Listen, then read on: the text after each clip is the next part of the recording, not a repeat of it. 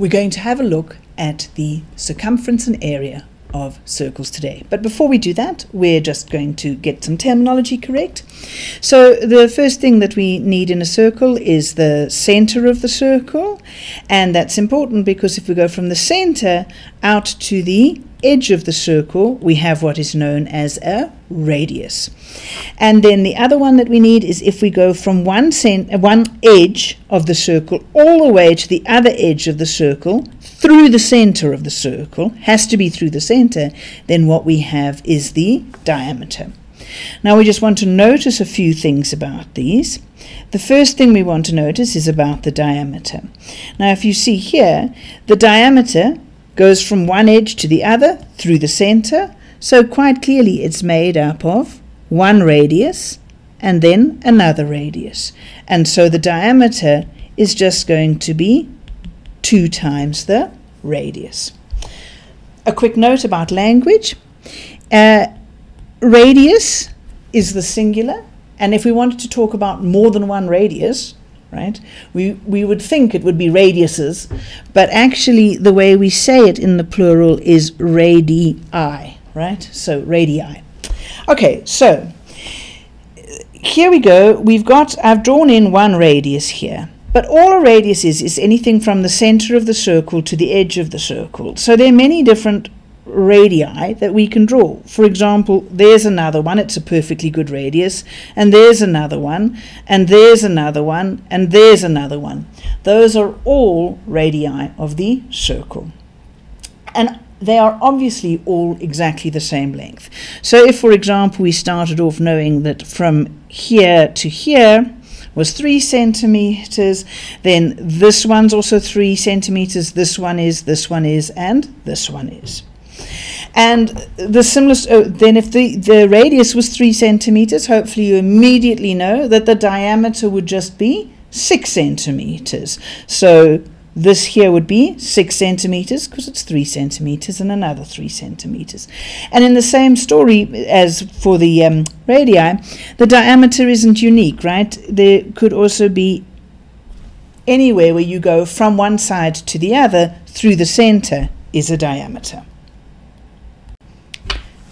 There are 2 other words we want to make sure we know. The first is area, and that's no different to normal. Area is just, right, the space that the circle occupies. And then there's this word circumference, which is a new word in the context of circles. And really, all circumference is just a special word for the perimeter. In circles, instead of saying perimeter, we talk about the circumference. So what do we mean? We mean that if we were a little ant and we walked all the way around the circle, how far would we walk? And that is our circumference of the circle. Now, an interesting thing that was discovered about circles a long, long time ago is the following, that for any circle, and it really doesn't matter what circle, if you go and you measure using a measuring tape or whatever the circumference, in other words, you go all the way around the edge and measure how long that is, and you divide it by the diameter, you are going to get an answer that is about 3,14. And what's really interesting is that this is going to be the same, doesn't matter what circle you're talking about. So even if you're in a small circle like this, if you measure all the way around and then you divide that by the diameter, you're also going to get the answer of 3.14. Same story if you're in a really big circle. You're going to take this measurement of the circumference all the way around the edge, and then you're going to divide it by the diameter, and you'll still get 3,14. So in every single case, and this is a very special thing about circles, that if you take the circumference and you divide it by the diameter, it always ends up being around 3.14. And there's a long and interesting history to this, but actually, if you get really, really accurate in working out the ratio of the circumference to the diameter, in other words, taking the circumference and dividing it by the diameter, you actually end up with a very funny number that goes on forever and ever. It's actually something like 3,141592654, and it goes on. And that number is given a very special name, which is pi, and it's written like that. And the word for that is pi. So here's a special fact, right? If you take the circumference of any circle and you divide it by the diameter of that circle, you will get the answer pi. What is pi? It's a funny number that goes on forever and ever, where the decimals go on forever and ever. 3,141592655, etc., etc. So it's a funny number that's just a little bit bigger than 3. Okay, so this special fact that the circumference divided by the diameter in any circle gives you the answer of pi. Remember, pi is just a number that's a little bit bigger than 3. Gives us a way of being able to work out the circumference of a circle if we know its radius or its diameter. So let's just use some abbreviations, some letters to show you this. Let's use C to stand for the circumference, and we're going to use D to stand for the diameter. And so we can say that we know circumference divided by diameter is pi. And so this tells us that circumference is just equal to pi multiplied by the diameter. But remember that your diameter is just 2 lots of the radius, right? So you can say that the way to work out the circumference is to take pi and multiply it by 2 lots of the radius. And so writing that all very nicely mathematically is that 2 pi r gives you the circumference. In other words, 2 times pi times r gives you the circumference. So if we know what the radius is, we can work out the circumference.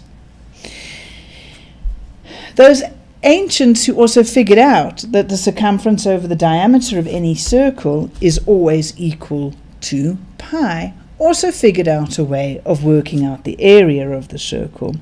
And they came up with this formula for that the area of a circle is pi multiplied by the radius squared. So these two formulae are going to be the very important formulae that you need to know in order to work out the circumference or area of a circle.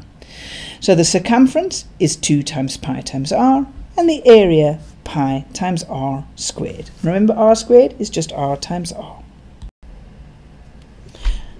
Let's do a quick example. Say I'm asked to calculate the circumference and the area of a circle which has a diameter of 20 centimeters.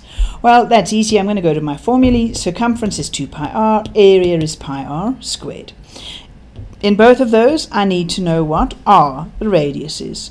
But I've only been given the diameter. But that's not a problem because I know the radius is just half of the diameter. So if the diameter is 20 centimeters, the radius will just be half of that, which will be 10 centimeters.